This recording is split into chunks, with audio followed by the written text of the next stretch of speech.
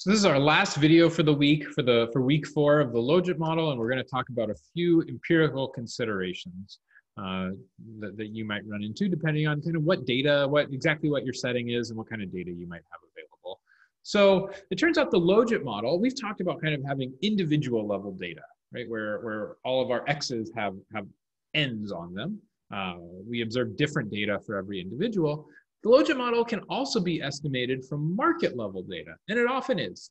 So the example here is you observe the price, the market share, and attributes of every cereal brand at the grocery store. There's a classic paper by Aviv Nevo on cereal. So you observe these data about every cereal brand at the grocery store, or every cereal product at the grocery store. And you want to estimate the structural parameters of consumer decision-making that explain those observed purchases.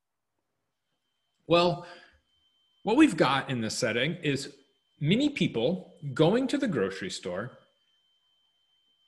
There's just a single price and a single set of attributes for every cereal, right? Like, it's not like if we went to the store at the same time, it's not like my price is different from yours. Let's set aside like you've got the card for the store and so you can get a discount and I can't, or something like that. But we're all going to face the same price. We're all going to face the same set of attributes when we go. So the data is not individual.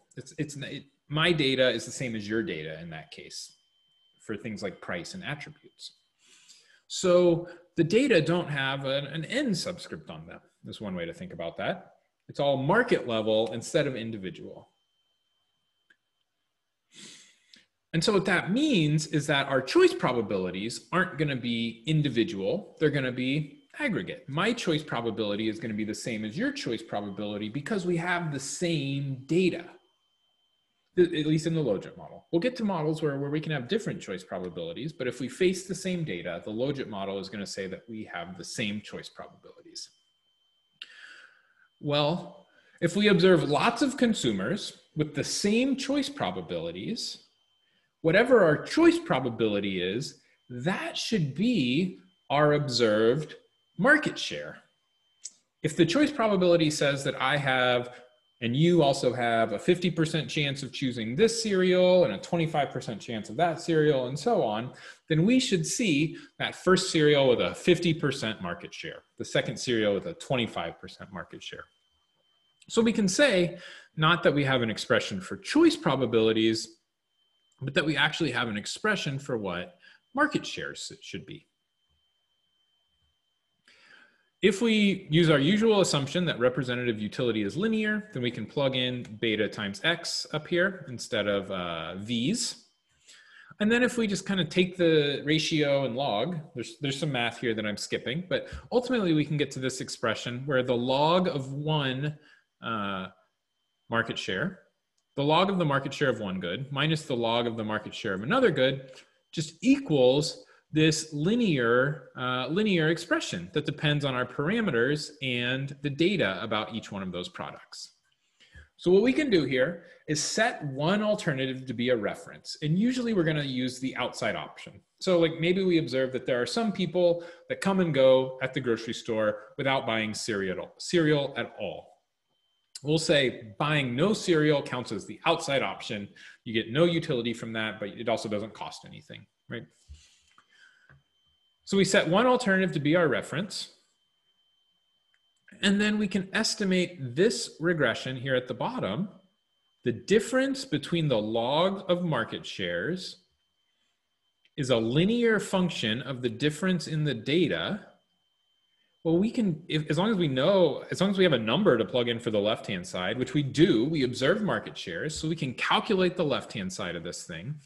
We know all the x's, so we know what goes into the right-hand side here. Now we've got a number, which is a linear function of some data. We have data as a linear function of data. We can just estimate this using an OLS regression. So if you have market level data and you want to estimate the Logit model, you can simply do this with an OLS regression, which is kind of nice, makes things a little simpler. You don't even have to use, the mlogit function in R. On the opposite end of the spectrum though, sometimes you have more data, all right? having only market level data is kind of a restriction. Empirically, it makes things easier, but it's kind of a restriction. It's always nicer to have more data. On the opposite end of the spectrum is maybe you have more data in the form of panel data. So you don't just observe a decision maker making a choice once, you observe them multiple times.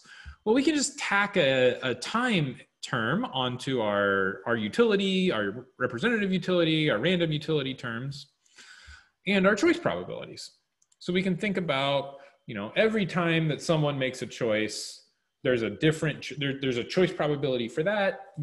You go and you make a choice again tomorrow. Maybe the data has changed. You can have a new choice probability tomorrow, and so on. So kind of every decision maker by time period is kind of like its own observation, and that we can have its own choice probability. So we can estimate this model exactly like we did in the cross section. We can augment it a little bit. If we have panel data, then that means we could use lagged or future variables. There's kind of more stuff we could think about putting on the right-hand side, or putting into representative utility. We can include previous choices to represent things like habit formation or, kind of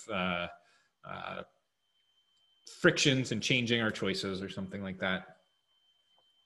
But at the end of the day, that logit assumption still has to hold. And in particular, now our epsilon sub njt, so the random utility to decision maker n from alternative j in time period t has to be IID. But whatever random unobserved component of utility a given decision maker gets from an alternative in this time period, it's unlikely that that's going to be independent from the next time period. If someone just has a preference for some type of good, if we go back to our previous example, you might like a certain cereal, and so you always buy that at the grocery store. You're not getting new independent random draws of utility every time you go to the grocery store. And so if we think that that unobserved random component of utility is not independent over time, then a simple logit model might not be how we want to estimate a kind of panel data set of choices. We'll talk about some other ways we can do that later on. And it involves something else we talked about in this week, which is representing kind of preference variation in unobserved ways. That's going to help us get at this, which will come when we get to the mixed logit model in a month or so. All right, one other thing I want to mention, this is it for the week, exogeneity. I haven't talked about exogeneity or endogeneity at all this week. Everything we've done has relied on the exogeneity of the data. In other words, conditional on our data, we expect that those error terms are mean zero.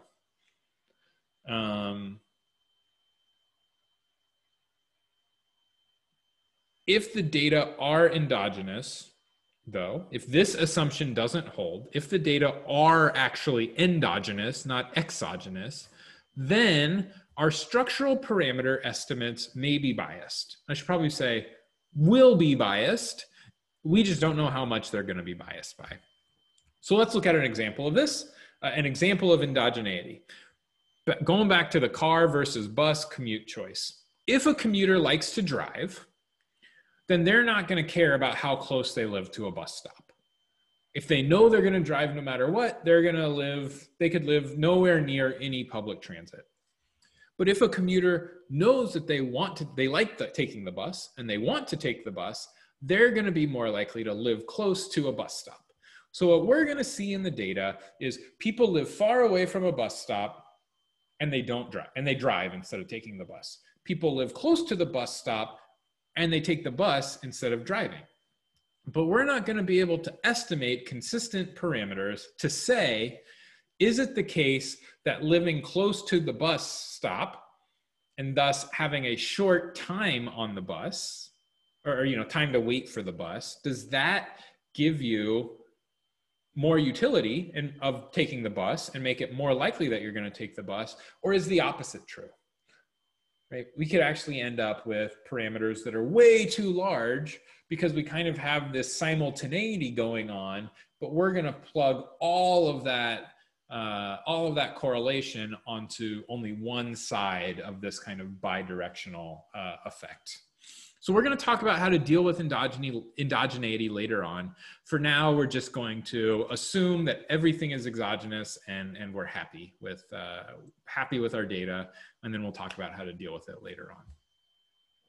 That's all I've got for this week. In class, we've got some examples where in R, we're going to talk through binary logit models and multimodals. But that's it on kind of the theory side of things for this week.